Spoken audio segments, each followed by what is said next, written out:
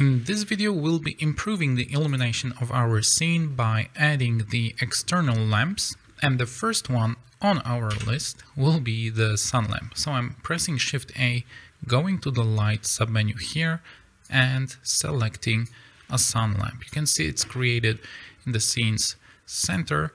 Let's move our gizmo to the active element, and more or less this is how the lamp looks.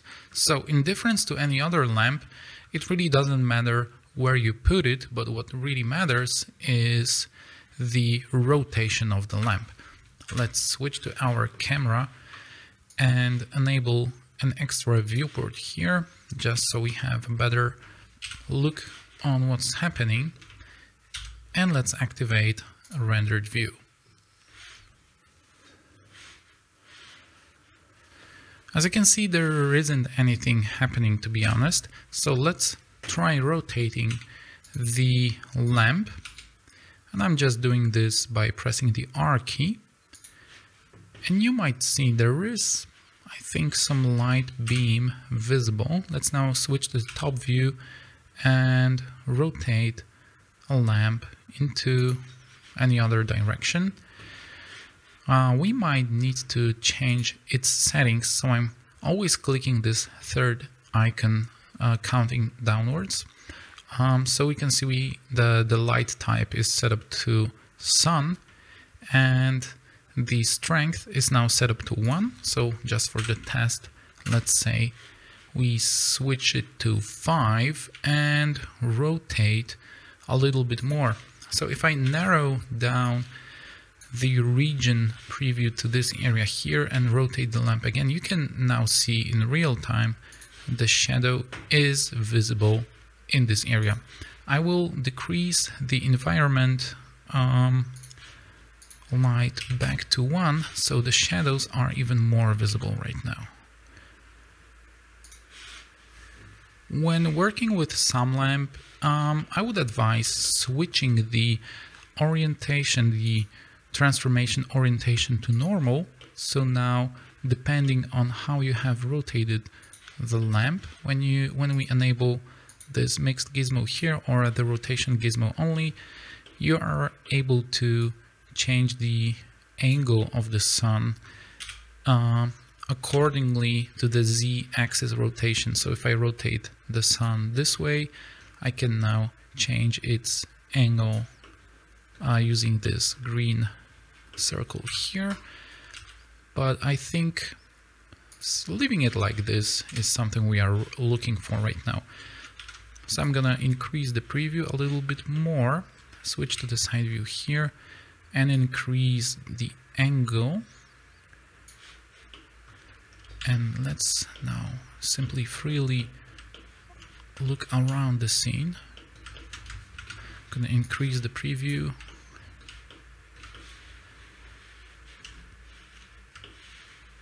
And we can see actually there is something similar happening around this area to what we had visible in the reference. The problem is shadow is way too soft. In order to change that, we now go back to the sun lamp settings, and you can see the size of the lamp can be defined here. If I set it up to 1, now the shadow is basically gone completely. If I set it up to 0, now it's super sharp. So let's use a value of, let's say, 0.1 just to see how it looks. Well, I think it looks pretty interesting, to be honest.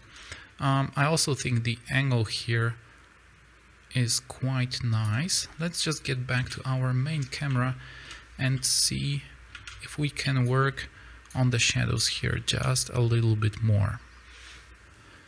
With my lamp selected, I will enable the panel on the right by pressing the N key, and let's try to fix the rotation a little bit. I will maybe use some different values here. So let's say something like that. As you can see now, when I rotate the sun lamp, when I make it almost horizontal, now the shadows we are looking for are actually coming to life. Let me see how it looks here in the upper part.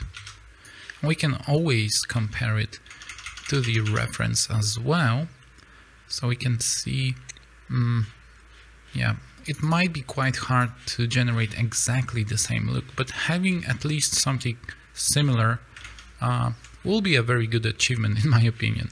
So let's actually leave it like that maybe. I'm not super sure about this very dark shadow on top, so I'm using this value here to rotate my sun in the z-axis, but it doesn't really change that much, to be honest. Let's just keep it like this, almost horizontal, so it's minus 85 degrees, and we will work on this shadow later, trying to add another additional light sources and seeing how it goes from there. So you can also see the sun lamp increase the highlights in this area. So let's try changing it a little bit. It's obviously caused by the unfinished shaders as well, but yeah, maybe we should go back to minus 80.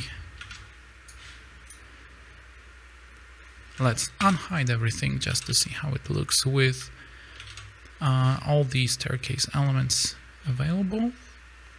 Let's compare it to the reference, so we can also see there is this brighter area here and here, except of this image, this area, because we still didn't apply the glass shader. But when I hide this object, we can see it kind of looks the same, to be honest. Maybe it's a bit too strong, but still, we will fine-tune all of those details later. A short note before we jump into adding the area lamps, you can also use a black body node for your sun lamp. So let's set up two separate node editors here, just for this example, and I will set up a world node setup here and object node setup here. So you can see this is the emission node for our light output. This is our background node for the world output. So for the lamp, we can also go to the converter and black body. And when I plug it in here, you can see this very interesting effect happening in our scene. So by playing around with those black body colors, we can actually create very interesting illumination scenarios in both interior and exterior scenes. For our case, we will stick to more toned down colors. So I'm going to set up the black body for my sun lamp as 6500. I will go with a bit lower strength, and I will get back to default settings here. But I just want you to know you can really adjust the scene look just playing with the physical color temperature values here. So again, I will get back to the defaults and see you in the next video where I'm gonna add the area lamps. Thank you guys for watching. This video is part of my interior visualization course in Blender, which you can watch for free on YouTube. All the necessary details and link to the full playlist can be found in the video description. If you want to support what I do and access all of the 3D files used in this course, plus Blender-ready interior setups and over 2,000 Blender-exclusive 3D models, just visit the chocofur store and learn more about our subscription plans. Again, thanks for watching, and I see you soon.